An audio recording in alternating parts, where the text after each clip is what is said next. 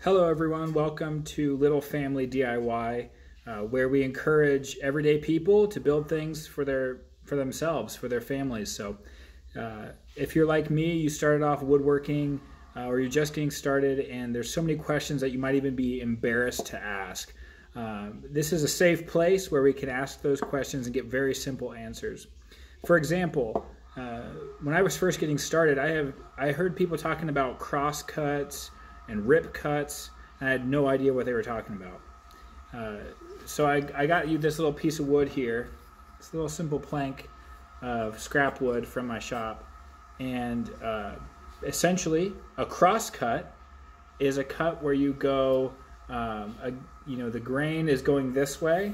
Okay, a cross cut is when you cut this way. Okay, that's a cross cut. A rip cut is when you see that grain going like that. A rip cut is when you rip along the lines that the grain creates.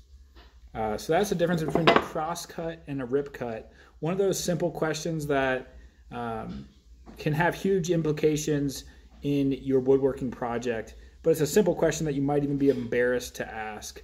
So if you like this video, and you want more simple, DIY woodworking tutorials, that's what we're all about here, my wife and I, and our little family DIY. Please like, comment, and subscribe. Thanks for tuning in.